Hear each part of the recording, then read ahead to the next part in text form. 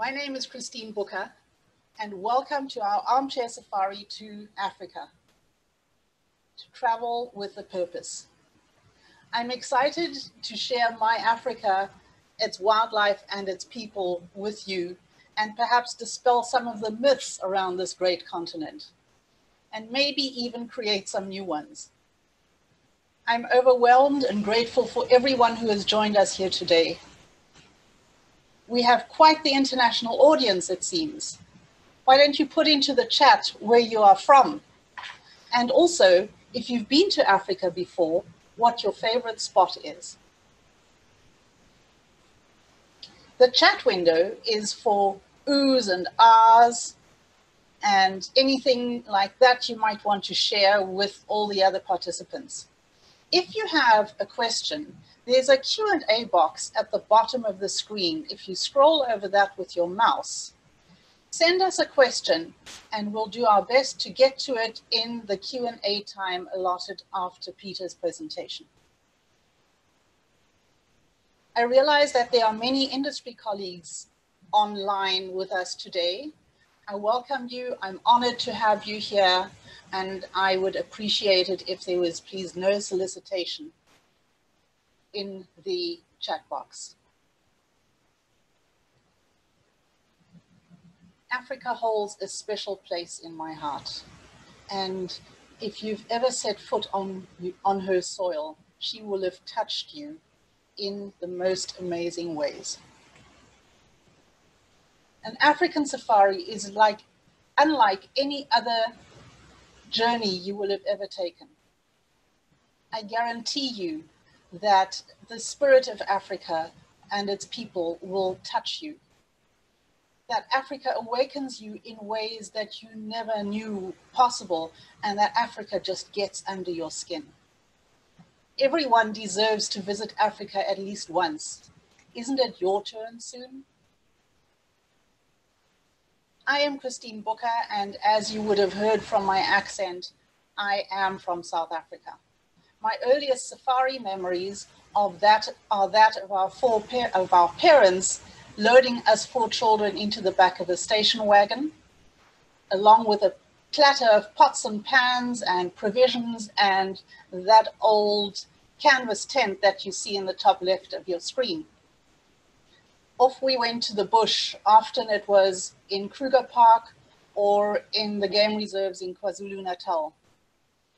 My parents had a deep love and respect for nature, and I soon followed in their footsteps. I now call Vancouver, Canada home, and am so grateful that I can share my Africa with other travelers so that they can experience what I have lived for many years there. So this is my first webinar, and I'm obviously not very good at multitasking.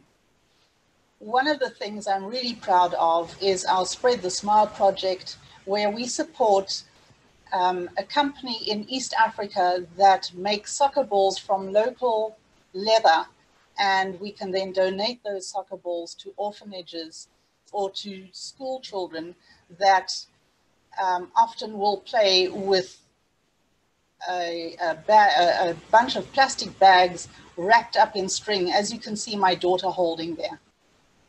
So we replaced that ball with a good leather soccer ball, and we do that all over East Africa at the moment. Anybody who travels with us, we offer that service, and it just makes wonderful memories. I apprenticed in my uncle's travel agency many moons ago, and have since then taken many specialist courses. I've also had the pleasure and the privilege to attend travel industry trade events all over the world.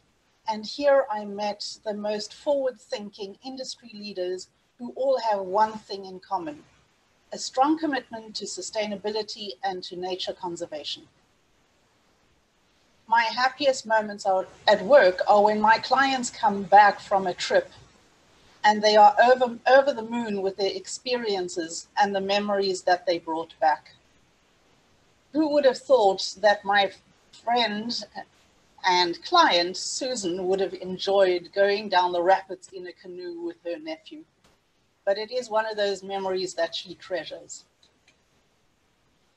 As a token for my immense gratitude for you taking the time and joining us today, everyone on this call will receive a treasure chest filled with travel-related information and goods. I call it the Traveler's Toolkit. What's inside this toolkit? Well, you'll have to wait until the end of the presentation to find out what exactly is inside. So do stay till the end. There's a wonderful surprise for you there as well. It seems like we all have to stay home a little longer. And yet that doesn't mean that we can't stop dreaming about traveling to Africa or anywhere else for that matter in the future. Put in the chat window, please, what you would like to see on your trip to Africa. Our Armchair Safari is here to give you innovative ideas, to inspire your wanderlust, and to give you insights of how you can travel in the future away from the crowds and off the beaten track. Who better than to talk to you about this than Peter Allison, safari guide and author of the book, Whatever You Do, Don't Run. Will you please come on, Peter, and unmute yourself? There he is. Hello, Peter. Hello. Welcome. Hello, Christine. Thanks for arranging this. You're very welcome.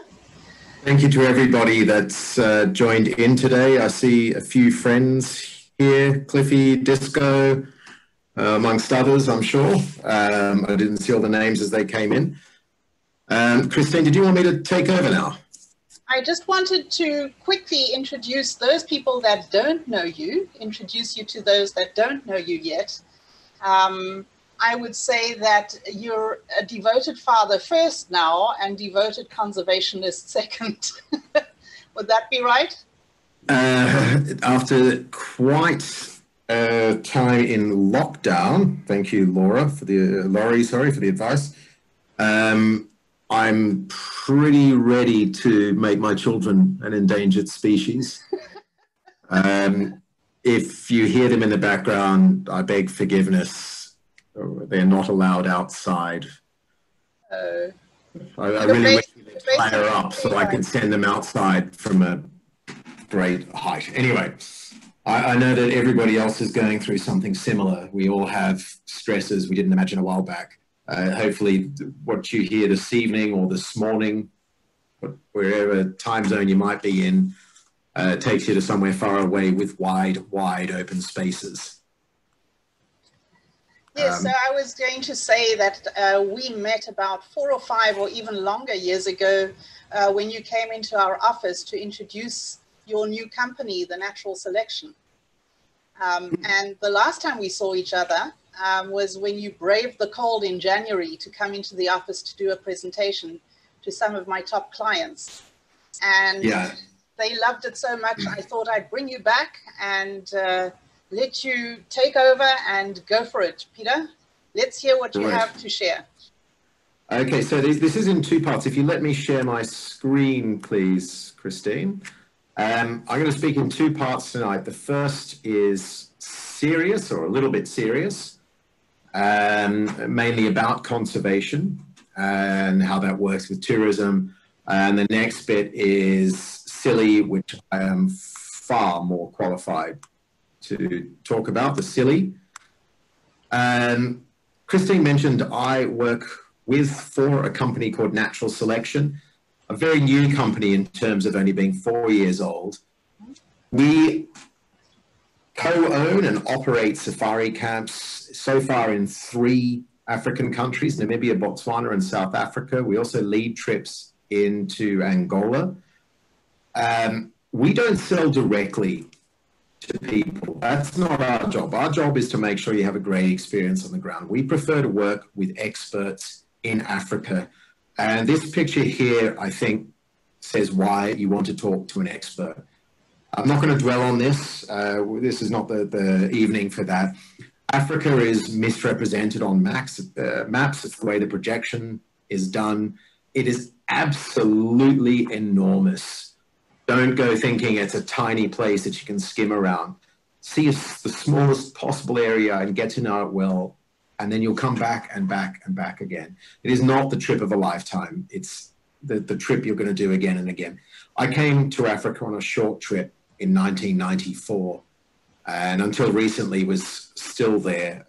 I've become a COVID refugee, and I'm now sitting 800 meters from where Charles Darwin was born in a little town called Shrewsbury in the UK. Just to give you a quick idea as to who we are, I've got a video. I'm hoping it plays well. It's very relevant to the time and allows me to take a sip of my drink because it is well past 6 p.m. here. Let me see if I can get this to work.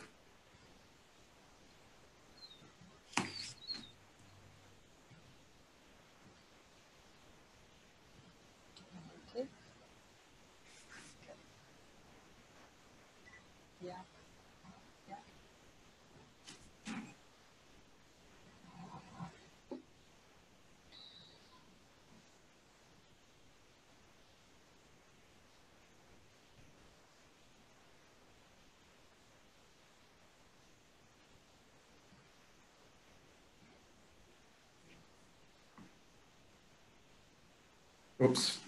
I tried to read the chat box. Sorry. So I'll bring this forward. There we go.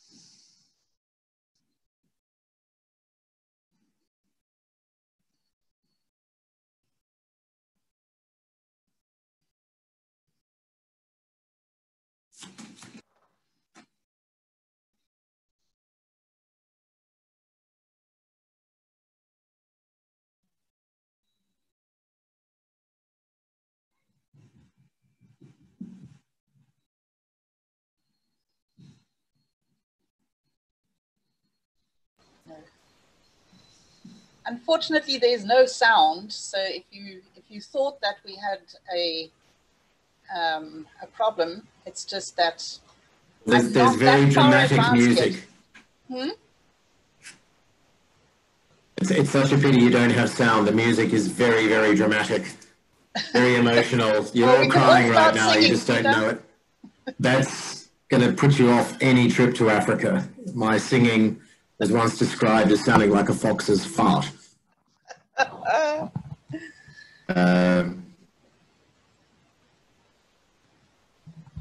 So just to finish off on that, I normally don't rely on video, but that just came out today and I really love it. It's as much about the wide open spaces that you see in that I think everybody's craving at the moment. But I just wanted to talk about conservation a bit here. I presume that anybody here this evening, today, is interested in wildlife, is interested in wild spaces, and therefore wants to preserve them. Just as if you love art, you don't want to see museums burning down. And maybe you speak to people who don't understand that and say, why would you give your money to animals? And there's a lot more of them than you think of. There's analysis done of charity giving. And here I'm sitting in the UK, and the same in the US. Less than 1 cent out of every dollar given to charities by corporates and by individuals goes to wildlife. It's that little. So that's an extra. Far more goes to ballet than goes to elephants.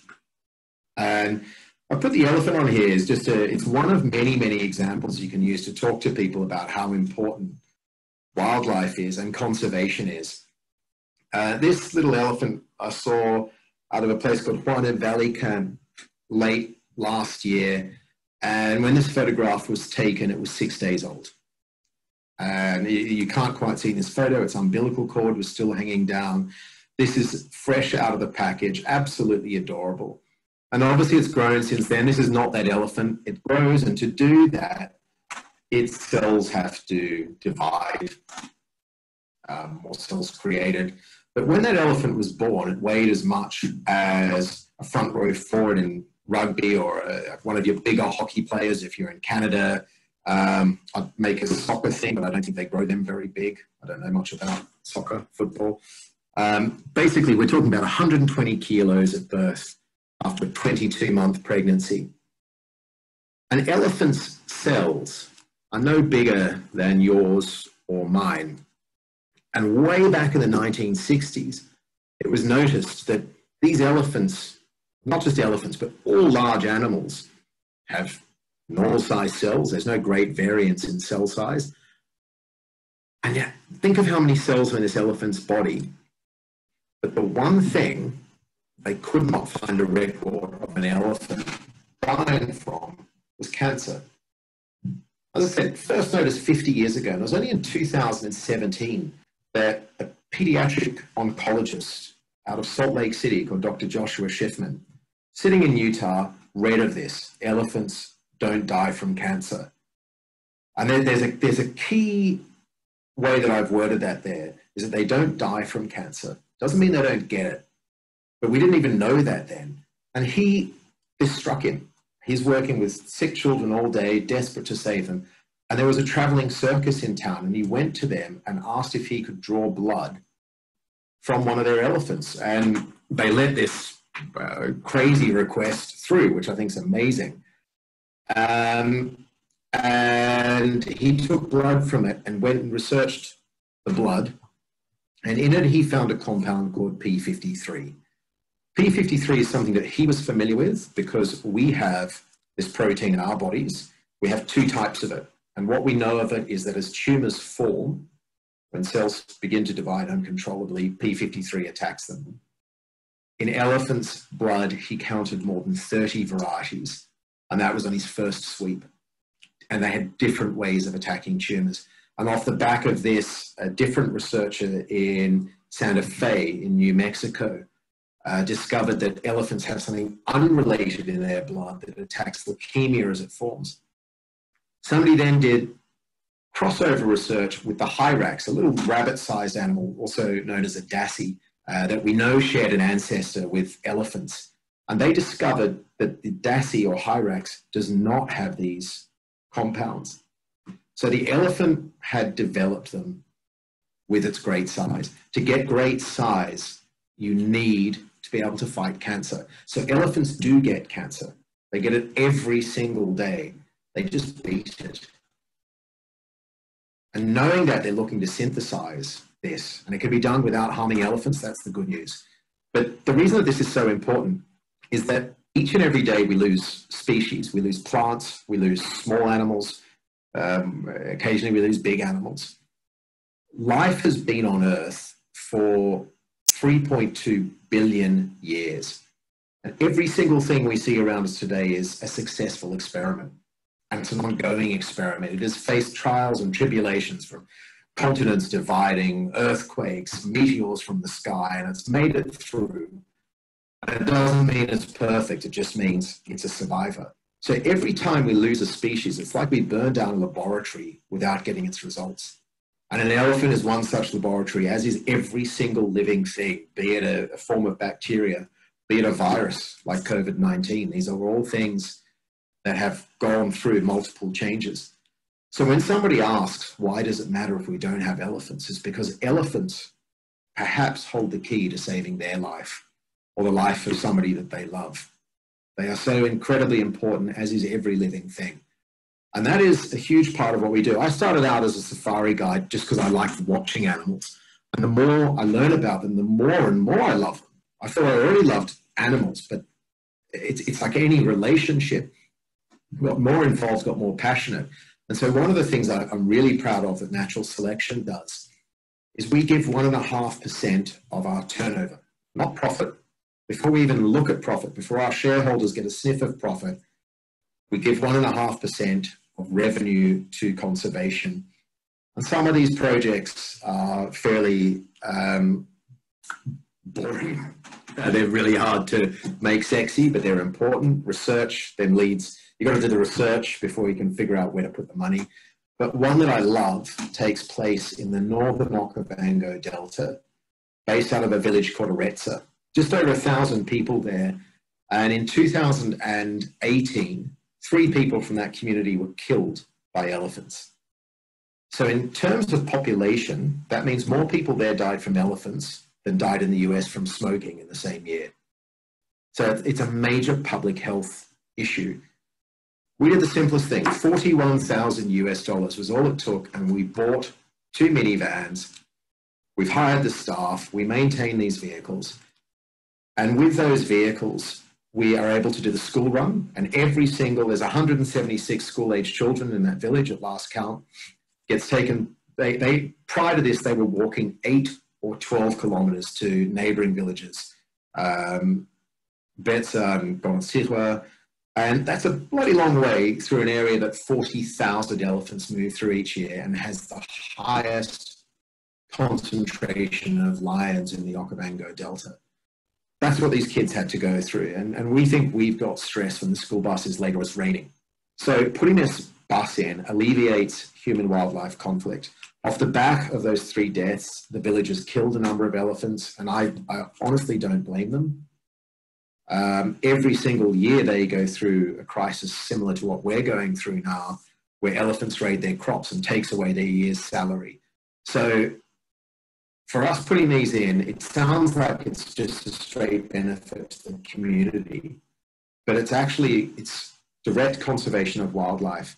And it also makes us good neighbours, and they begin to see the direct benefits from wildlife tourism and land being held aside for elephants. So all of this might sound, so what? What about me sitting at home wherever you might be? And I saw some places I'd love to visit on the chat box earlier. When you come on safari, you're immediately a conservationist. Straight away, you are giving back. But more importantly that, you're telling a government in Botswana, in Namibia, Kenya, Tanzania, Congo, wherever you might go, that land with wild animals in it is worth more than land with agricultural mining, because those are our true competitors. It's not other safari companies. We're actually all collaborators. We're all partners and quite often friends. So this is please come on safari. If you want to give back, when you can, come on safari. If you can donate to a really good charity, please do while you're sitting at home. I understand it's tough times for everybody. So this is, there's no expectation based on what I'm saying. But just so you know what we're doing, we are still running that bus. We have 0 revenue right now. All 20 of our properties are shut. The borders are closed. People can't get in even if they wanted to. We're running programs around the areas where we work. This is taken right by Juanid Valley Camp in a community called Sesfontaine this week. And this is one of our camp managers who's grown a particularly impressive beard since I last saw him. And some of the staff giving food out to the local communities and just some of the feedback from the people there. And I've had every single day for the past few months has been as bad as the worst day I had at work last year. It's been going on for months. And yesterday I had my first good day at work in ages because this came in. And I thought, this is why we're doing it. And it just made it all worthwhile. We're going to get through this as a company and we'll be able to do more good work. But just right now, to think some of the most disadvantaged and hard done by people, well, they were hard done by before COVID hit. We're able to do good work by them. And I'm just so proud of the people I work with and what they're doing. To actually see this, it really does warm my heart. And again, this is what you do when you come to Africa, is you support these sorts of endeavors. You might not even know about the good work you do just coming through. And Christine is doing by sending people to responsible companies. So when you come through, you're helping to save people. You're helping to save species that are endangered or might not be. Every single thing on your screen here, and not just the animals, the grass, the bushes, holds some secret we haven't unlocked yet. Modern medicine's barely 100 years old. In World War I, more people died from infections than died from bullets. We didn't have penicillin yet, and that's natural. You know, that's came from a fungus floating through a window. It's all out here. Aspirin came from plants. Great white sharks, we know, or sharks, I shouldn't say in general, also don't appear to get cancer. They're doing it some other way. Whales, they've just started to look at. Who knows what cheetahs have, and they're on the edge. Rhinos, as you know, are being wiped out. Hippos, we only recently learned, have an entire language that we were unaware of. It's happening underwater. We're still learning so much, and they hear it through their jaws. They have an audio nerve that runs from their jaws up into their brain. We are still at the tip of the spear in our knowledge of wildlife and what there is left to learn. So please come on safari, get enthralled, fall in love, and then you'll become part of this family that wants to protect these amazing and some of the last truly wild places in the world. So that's the last of my serious bit. I don't know, Christine, if you wanted to jump in before I get into a silly story of a midget, my backside, and a generator. No, I'm just mesmerized as I can see everybody else is. So over to you. Okay, so the story I tell now is about an unfortunate incident, and I don't want it to scare anybody off.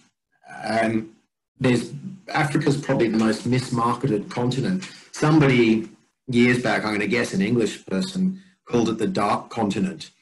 And I really want them to count numbers of days of sunlight in each place. Africa is filled with color, from this chameleon, which I took in my backyard in Cape Town when I lived there not so long ago. Extraordinary place, color, vibrancy, light. And it is not dark, it is not dank, and it's not dangerous. I actually think on safari you are safer than you are in any city in the world. I've run an informal study, and the number of tourists who die on safari is a fraction of those who die visiting Paris, New York, Sydney. It's not tourism, it's not terrorism related, anything like that. And you might think that this is going on safari, is staying in a little dome tent. Camping is really what you want it to be, what your desire or your budget is. This is a property we opened in June last year. I absolutely love it, and normally I'm not into the more blingy camps, but it's just, it has so much space. And again, that's I think the thing we all crave right now is just space. To be social or to be private shouldn't be a luxury, but right now it is for all of us.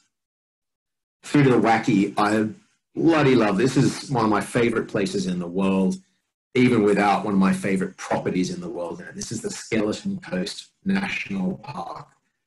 There is only one place to stay in an entire national park. You're in the second driest place in the world. And that's the kind of safaris you run. So when we come on safari, most people are coming for wildlife. They want to see an elephant, they want to see a leopard, switch their focus, whichever's in the foreground. Over time, they get more fascinated. Once they've seen the fur and the fangs, fascinating things like the secretary bird, my favorite bird, and one of the only scientific names worth knowing, it's Sagittarius serpentarius, which just means snake hunter, Sagittarius the hunter. And then also the people. I think a key element that many safaris miss is the people, and documentaries also miss this. Documentaries promote this idea that Africa is a sea of wildlife with small pockets of humanity, and it's quite the opposite. It's little islands of wilderness surrounded by humans crowding in, and meeting those people is key. And the reality is that on the edges of reserves is where the conservation work is done. The Sand people, this is a Bushman lady here, one of the longest, along with Australian Aborigines, longest contiguous cultures in the world, the fewest changes. You're meeting human time capsules when you spend time with them. Please don't focus a safari just on sitting in a vehicle and having things shown to you.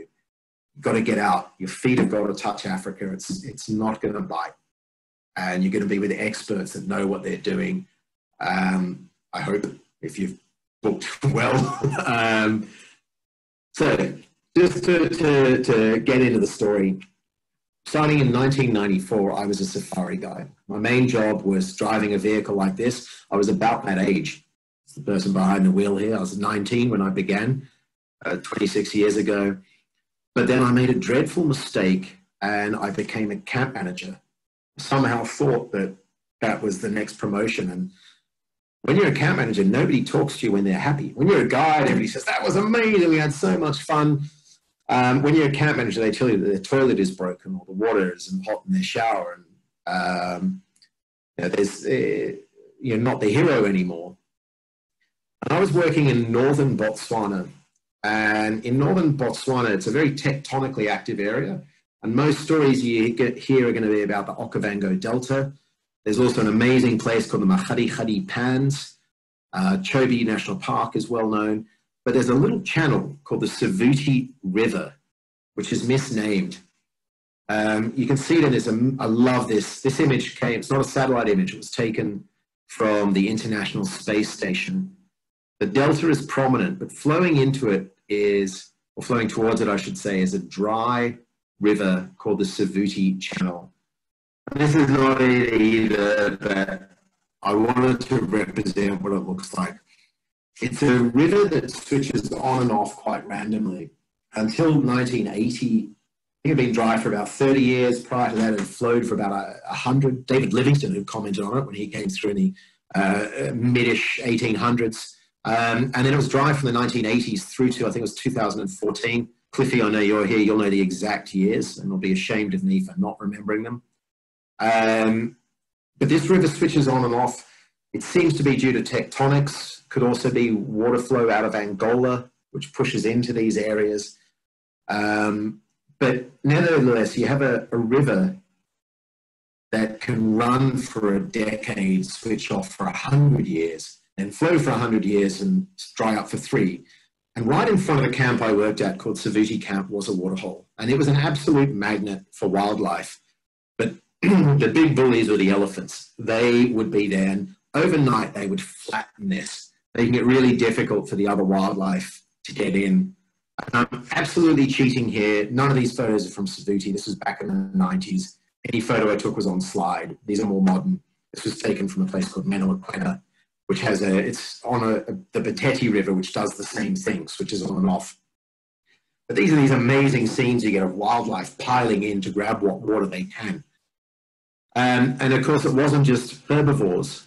Lions have to drink as well. They would come down. So there was this parade. It's one of the best places I know not to go on game drive, to stay in camp and let the animals come to you. But one of my favorite animals there was a fish eagle. And we just, with zero imagination, called him Mr. Fish. But what was extraordinary was the nearest body of water, big body of water, was almost 10 kilometers away. And this fish eagle didn't fly to it. And fish eagles, like a lot of eagles, can live into their 40s. They're a very, very long-lived bird. They typically do partner up and mate for life. But presumably this fish eagle had lived there since the 1980s. We were talking almost 2 decades later now. It was the late 90s I'm describing. And he lived over this waterhole, and we pumped into it.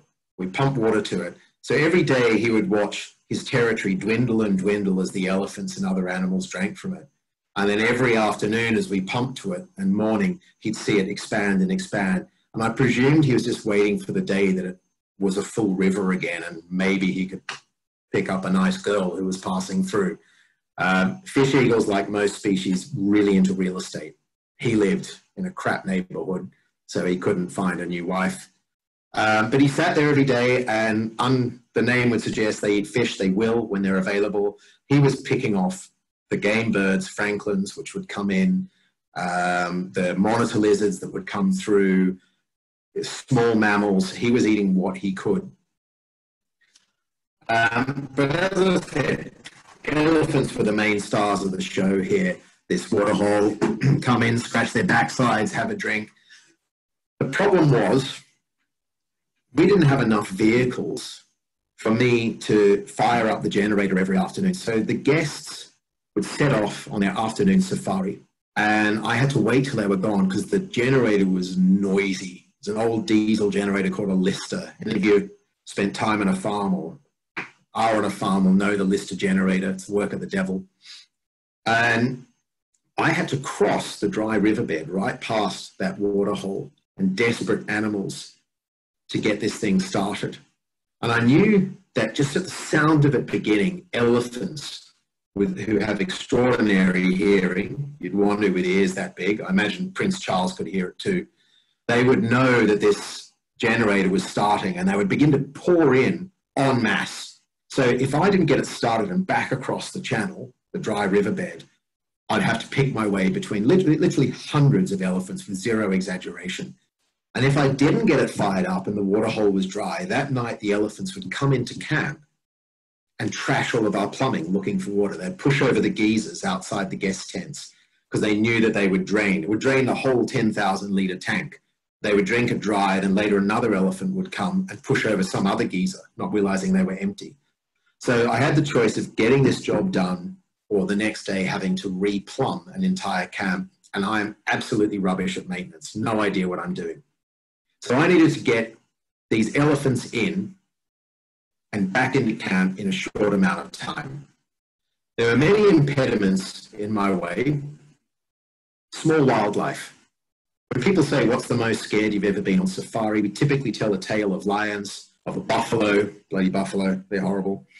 But the most scared you've actually ever been is when you are creeping through the bush, trying to keep an eye open for lions, and something small like a bat-eared fox springs out in front of you. There's a lot of fecal matter in the bush, and a lot of it's from guides. And when that happens, that bird, the francolin I mentioned, they have caused more heart attacks than cheeseburgers. When you're out tracking and they go chack, chack, chack, chack, chack, chack, right from your feet. It scares all sorts of organs out of you. So I had to cross this channel. Well, I'd made it across with no incident on this particular occasion. And there was another villain in this piece, which is this guy, baboons. The most entertaining animal to watch in the book, perhaps second most entertaining after elephants. One of my favorite animals to watch on safari, one of my least favorite animals when they're in camp. If they learn to lose a fear of humans, they are incredibly destructive. They're incredibly smart. Anybody that thinks we are the most intelligent species on the planet has never tried to stop a baboon from entering their dwelling. You only ever play defense. Everything you ever do is in reaction to what they're doing. You're never, ever one step ahead. Books could be written about that. But if we just left the generator exposed, they would pull off the fan belt type thing over the flywheels. They would chew on all of the soft rubber nipples for oiling it, and that is what they're called, not being moderately obscene. They would just trash it because they can, they're vandals. So because of that, the generator was kept in a cage, corrugated iron roof, heavy wire mesh around it, padlock on it because they can work a bolt, a slide bolt. So I have to go and I'd unlock this, and believe me, you only forget the keys once. Then I'd go up and I would unlock the cage, I'd get in there, and whoever built this cage was vindictive, short-sighted, and a midget. Because it was, I'm 5'9", I'm not tall, but this thing was set to almost the exact dimensions of the generator, which meant that to get into it, you had to absolutely crouch over with this sharp thing digging into your back, and then you picked up a big, heavy cast iron handle, you put it on, and you went, boop, boop, boop, boop, boop, boop, boop. It was cranked like an ancient car from 100 years ago. And then, once it caught, you had to get that handle off as fast as you could, because otherwise it started spinning at the speed of the generator, and you had a chunk of cast iron would fly off and chase you as you were running away. So, and if that thing hit you there, that was more dangerous than any animal out there. So I got in as a I pulled the handle off and went so I was upset, put it back on, and just that sound I knew would be enough. Elephants kilometers away were on their way, and the elephants closer by were already there. So I put it back on again, and I was more nervous, probably a bit too nervous, so I pulled the handle off too soon, yet again. Been told that before. And pulled it off, and I was cursing my job. I was cursing the midget that built the cage. I was cursing the baboons that made the cage necessary. I was cursing the elephants, my favorite animal. And I put it back on, and I realized that I was being an idiot, and I should just squat down. And for some reason, I have a picture of a buffalo here. Can't remember why. I think probably because that's the thing I was most afraid of, having to cross back. Put the handle back on, and as I went to squat down, I was just wearing a shirt probably similar to what I've got on now, shorts, and just what we call strops, which is somewhere between like a sandal with a flip-flop with a heel on the back of it, like Crocs, but you can actually have sex if you're wearing them. Somebody won't be repulsed. I'm not going to carry on with that stream of thought. So I put the handle back on, squatted down. What I hadn't realized was that crawling up my heel was a scorpion. Thank goodness it wasn't this. This is this type called a parabutus, which is one of the most toxic scorpions around in the world. It's a relative of this, though, in the family Butidae. A thick tail and skinny pincers mean that scorpion relies mainly on its venom.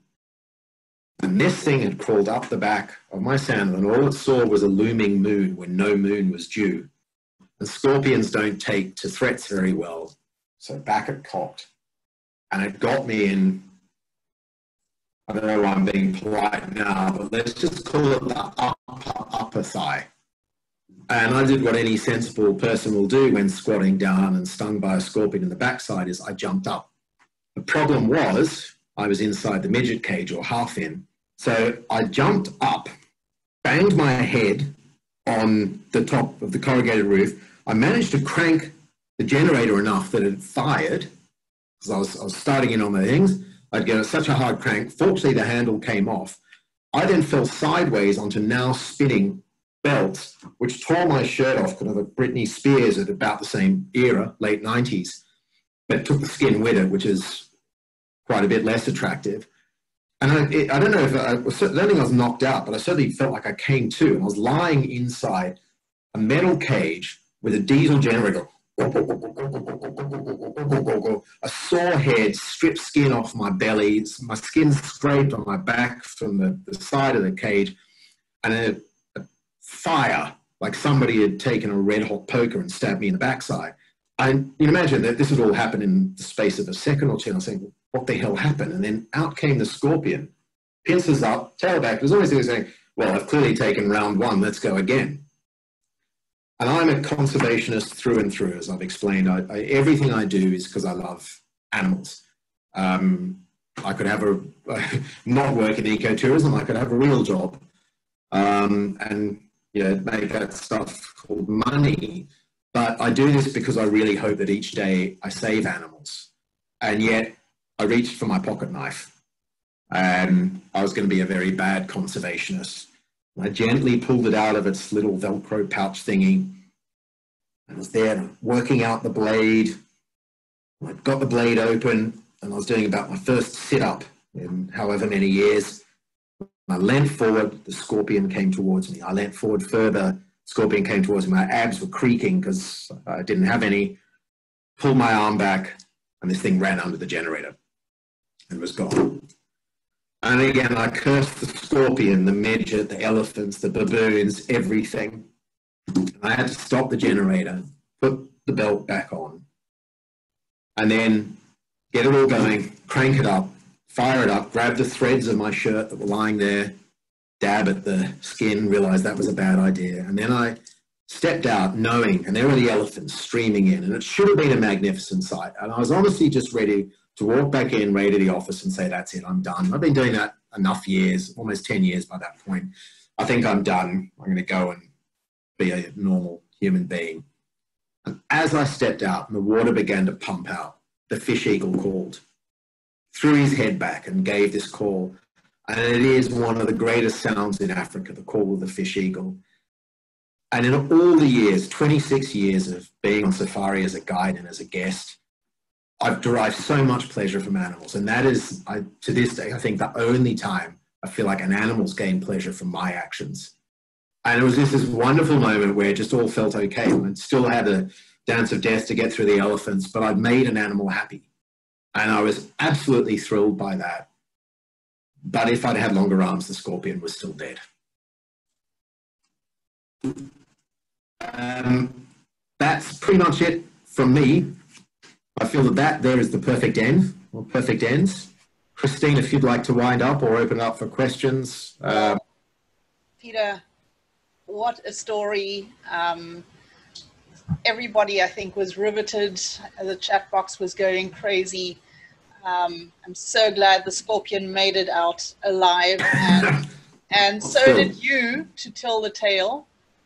Wonderful. Thank you so much. And so I really appreciate you taking the time.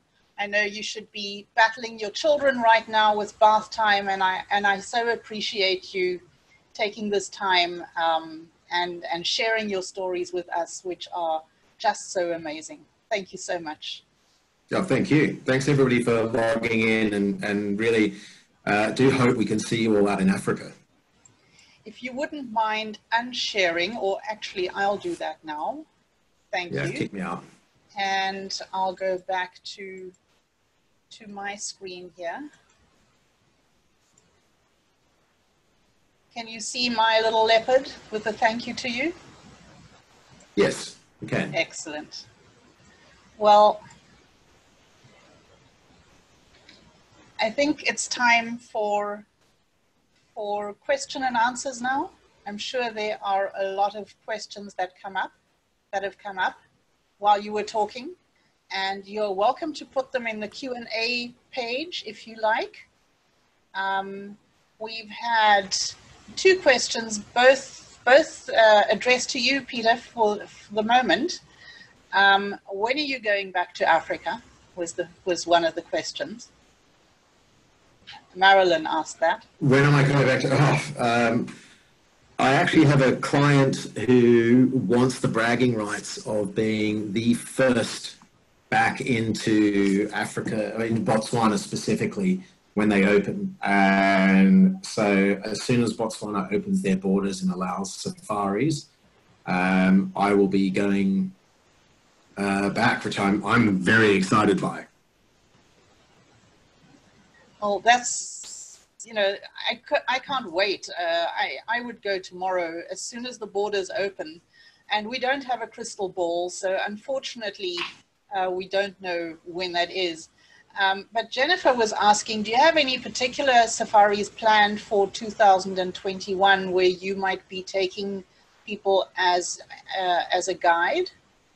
I don't as yet. But you'll let me know, right? Once you have some dates, and then I can share that. In fact, the last time I was in Botswana was a trip that I'd led, an open group trip, end of February, beginning of March, and we were all sitting in camp saying, "Aren't people funny the way they're overreacting to this COVID thing?" Yeah. That was. We finished that trip March 3rd, so. What are we in? Look, we're end of May now. It's crazy. Yeah, how the world has changed. Who would have thought that everything could come to a stop by a tiny little virus? Yeah. So here we are. Madeline says, when is your next book out, please, Peter? That's a great question, Madeline. I did actually recently start doing some writing again, not necessarily for a book. Might just be some stories released one by one digitally. But that was as lockdown was first kicking in, and I hadn't realized that it's not just that I'd be keeping a full-time job, that I'd be incredibly busy with it while my wife and I also opened an impromptu daycare because we had 2 toddlers at home. So our kids are about to turn 2 and 4, and they understandably don't comprehend Mummy and Daddy are working. So we kind of tag team with them throughout the day, which means your workday gets cut in half when we're incredibly busy. So that's my excuse for not writing much. I've started a bunch of stories. I'm hoping that I'll finish 1 or 2 of them soon, and I'll just drip feed them out a bit. But there's also the possibility of some writing for TV coming up soon. I'm hoping to have some exciting news on that soon. And your books, are they available on Amazon? They are. I see that question from Chris Newell there. Yes. On which country you're in, Chris? Chris is here from Vancouver. She's a fellow birder, actually. Oh, okay, great. Yeah. And she went to Botswana not so long ago. Fantastic. That Botswana is what made me a birder. Amazon.ca has them. I know that. Otherwise, your local bookstore, when it reopens, will be able to order them. I love being able to support bricks and mortar bookstores. But yeah, Amazon as well. And then, sorry, Joshua, I see your story there. It is possible to break in a guiding without FAGASA, though it's harder and harder to do that.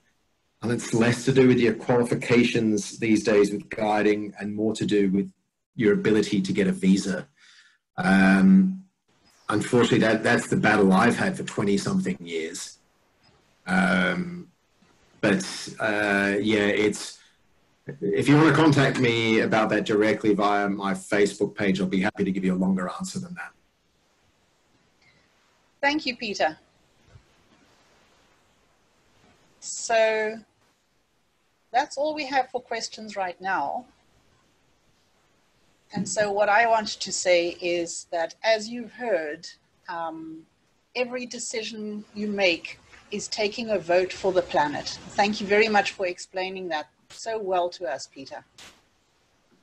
We are both strong proponents of conservation, and I love listening to you speak, and I love the passion with which you bring it and how you personalize it, because the word conservation sounds to some like I could never do it, but yes, we can. We can absolutely choose a responsible way to travel so that we can share some of our riches with those people and those countries that we travel to. So thank you again for sharing that. And thank you everybody for being on the call with us. I thought to help you choose and make the right choice for your next trip, I would offer you a free 30-minute discovery call with me, depending on whether you qualify, obviously, whether this would work for you. I would like to create a bucket list vision board based on sustainable tourism. And in order to get that, I'm going to put this, a link into the chat form, and you can fill out a questionnaire. Once you filled out the questionnaire, you will get the Traveler's Toolkit anyway, but you may also receive, qualify for time with me to create this bucket list vision board for you. So this is the URL that I'll put into the chat form now. This offer is available until 5 p.m. this afternoon here in Vancouver or on the West Coast, or 8 p.m. Eastern. I haven't quite worked out what the other time zones would be. So it's available for the next 5 hours. And if you'd like to go and fill in the form, I'll put it in the chat window just now. And hopefully I can help you put together this wonderful bucket list, all based on sustainable tourism. Thank you again for joining us. Peter, if you have any last words that you would like to share? No, just again, thank you. And, you know, there's a great opportunity to be a conservationist and have the best holiday of your life or vacation, whatever word you choose. you've got a book with an expert. Christine is undoubtedly one to get the right sort of trip. And if you've got questions about travel and how to book it, Christine's the person to speak to. If you've got questions about wildlife, I'm available on most forms of social media, though I forget to check Twitter. Thank you very much, Peter.